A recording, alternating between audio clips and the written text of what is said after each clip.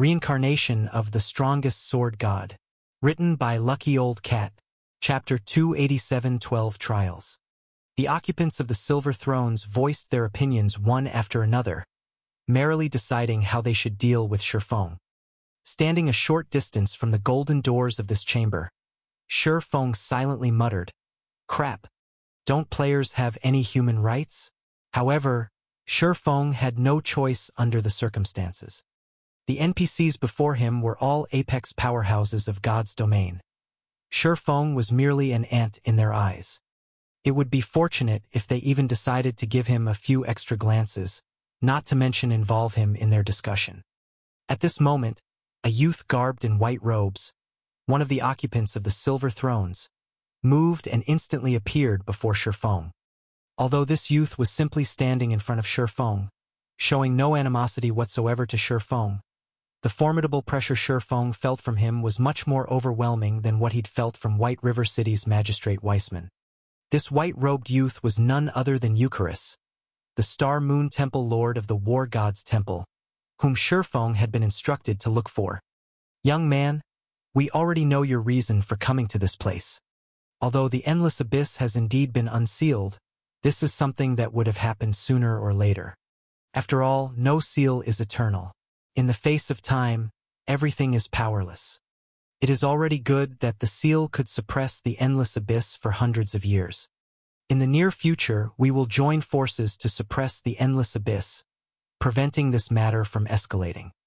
However, before we go and suppress it, we need to choose a person to collect the materials needed to reseal the endless abyss. However, this person must be a heaven-blessed person, and you just so happen to be one. Hence, we've decided to send you to collect the materials for us. Before we send you on your way, though, we need to first take a look at your potential. If you are no good, we will have no choice but to look for someone more suitable for the task." By heaven-blessed person, the NPC meant a player. In the NPC settings, heaven-blessed people were immortal existences, as even if these individuals died, they could still revive shortly after. Hence, heaven-blessed people were the best candidates for collecting the materials needed for the seal. We have decided that your test will be the War God's Temple's 12 trials. You will be considered to have passed the test as long as you can clear 6 of the 12 trials. Of course, we won't make you go through the trials for nothing. As long as you can clear up to the second trial, you will be rewarded with 100 War God's Temple merit points. Also, the rewards will be doubled with every subsequent trial you clear. After you're done with a trial, you can use the treasury of the War God's Temple to exchange your merit points for treasures. You should know that the treasury of the War God's Temple contains the most treasure throughout God's domain. An ordinary secret silver ranked item only costs 200 merit points, while a fine gold ranked item costs 500 merit points. A dark gold ranked item costs 1,500 merit points. An epic ranked item costs 4,000 merit points. A fragmented legendary item costs 15,000 merit points. And lastly, a legendary item costs 60,000 merit points. If you have sufficient strength, you can even exchange for a divine artifact. However, that would require 200,000 merit points. While Eucharis was giving his explanation with a smile, Shifeng's heart was already pounding madly with excitement. Shifeng couldn't help but admit that a legendary ranked main storyline quest was indeed amazing. The highest ranked item Shifeng had seen before was only of legendary rank. He had only heard rumors about divine artifacts. He had never personally seen one before. Now that he had the chance to actually see one, his gains from this trip to the War God's Temple was already plenty. However, Shifeng knew his own limits. Even a legendary item was already a luxury for him, not to mention a divine artifact. Shifeng did not even dare fancy the notion of owning one. He would be satisfied as long as he could take a look at it. Just as Shifeng was imagining what a divine artifact looked like, Eucharis started chanting some incantations, while drawing complex divine runes with his fingers. After Eucharis finished chanting, a pair of large golden doors appeared before him. There were 12 scenes carved into the dazzling golden doors, and each scene told of a cruel battle. When the doors parted, a very ancient and violent aura gushed forth from within, as if there was a ferocious primordial beast housed beyond those doors. "Young man, the 12 trials lies beyond these gates. Go ahead," Eucharis said slowly as he pointed towards the golden doors. Shifeng nodded in reply. Step by step, he slowly walked towards and beyond the doors, soon vanishing from the eternal throne. "Ha ha ha, that little guy sure is brave. Doesn't he know that the 12 trials is the cruelest trial of the war god's temple? Eucharis, you're a devious bastard yourself as well. You actually used such a temptation against that little guy. Moreover, you've only mentioned the abundant rewards he could gain, but not the penalty for death. The merit points needed for the divine artifact. Even after saving for an entire lifetime, this old man still hasn't collected the necessary amount. If he wishes to obtain the divine artifact, at the very least, he needs to clear the 11th trial. Ever since the war god's temple was established, from ancient times until now, only one person has ever managed to do so. However, that great personage was a mighty god who had saved the entire continent in the past. This lady has read plenty of ancient texts relating to the 12 trials. According to the information in those ancient texts, the majority of the people that had entered the trial only managed to clear up to the 3rd or 4th trial. Meanwhile, the ones that were capable of clearing up to the 6th trial were as rare as a phoenix's feather and a chelan's horn.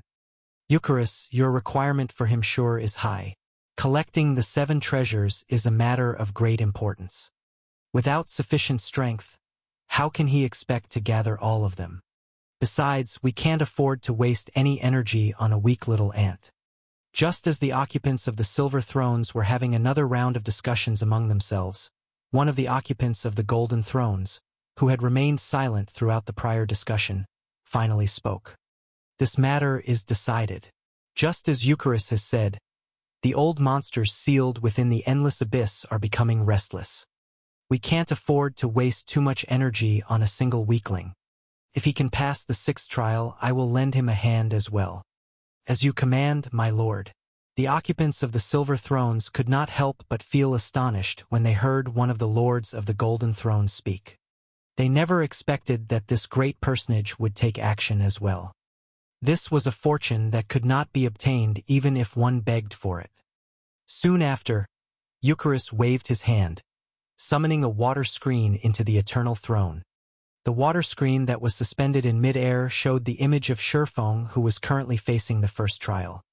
Shifeng's current location was at the summit of a precipice. Aside from the 100-yard or so plateau available to him, he was surrounded on all sides by deep cliffs. In addition, the winds here were extremely violent, and a single misstep could send him plunging into the endless abyss. Shifeng quietly sat on a platform paved with stone slabs. Immediately, he discovered that, aside from the weapons and equipment he had on him, everything else he possessed was unusable. The powerful frost grenades could only lie quietly inside his bag. Even the magic scrolls Shifeng had prepared beforehand were completely useless, and the same went for recovery potions. Instantly, Shifeng's combat strength had been reduced sharply. It seems that these trials are meant to purely test my combat power. I wonder who my opponent will be. Shifeng took a look at his surroundings and failed to discover any monsters. He then thought to himself in bewilderment, "Don't tell me the monster is invisible?" Having thought up to this point, Shifeng immediately extended his 5 senses to their limits. Invisible monsters were not unusual in God's domain. In fact, some of the truly powerful monsters were even capable of serial teleportation. Meanwhile, inside the eternal throne, the big shots of God's domain were excitedly observing Shifeng's trial. After all, it had been close to a millennium since the 12 trials had last been activated. None of the occupants of the silver thrones were that old yet, so they were naturally very curious about the 12 trials. I wonder who will be his first opponent. Though there are no records about it in the ancient texts, I did hear that the creatures inside the 12 trials are all primordial beasts that are extremely ferocious. However, this is only the 1st trial. That little guy isn't even a Tier 1 swordsman yet, so the monster's strength should be barely within the Tier 1 realm. Look, something's flying over.